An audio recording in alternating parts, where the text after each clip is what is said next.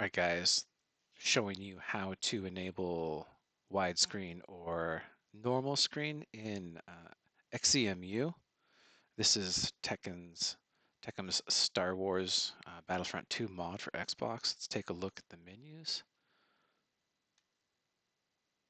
You'll see that this screen right here only has, let's count them, 1, 2, 3, 4, 5, 6, 7, 8. Only 8 items in the list. But and these menus, they do like these take up a lot of the screen. But if we go into widescreen, you'll see that they take up much less. So to get into widescreen, we're going to change the dashboard setting. So let's load a dash.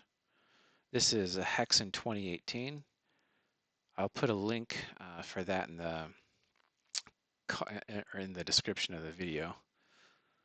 But we're running Hexen right now. This is just like this is just a dashboard in an ISO form that the XEMU or your Xbox can run.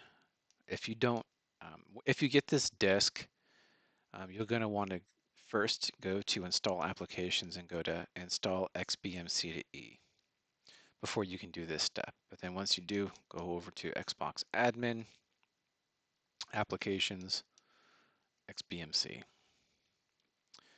And then this is how I normally enable these settings on my actual Xboxes. We go to the system setting, go to video output, and go over here and we'll go widescreen. If you don't have 480p and 720p already checked, make sure and check those now as well, because some games will look better with that. All right, so let's do a reboot. And then once this is, we could probably do it right now. Anyways, just do it right here. Load disk. And the game that we want to check is this one. Go to the menu and hit reset. Okay.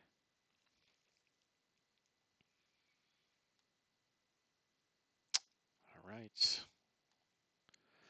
Now, if you'll take a look at these menus, to see they do look like, with respect to the rest of the screen, they do look smaller. And let's take a look at how many options we can fit on screen now. We got it. Okay. There's 1, 2, 3, 4, 5, 6, 7, 8, 9, 10, 11, 12, 13, 14. So the other one was 8, this one's 14. This was a mod that was originally done by Anthony BF2, and I've kind of adapted it so that it works for both widescreen and the 4:3, because some people like it like that. Anyways, have any questions, let me know.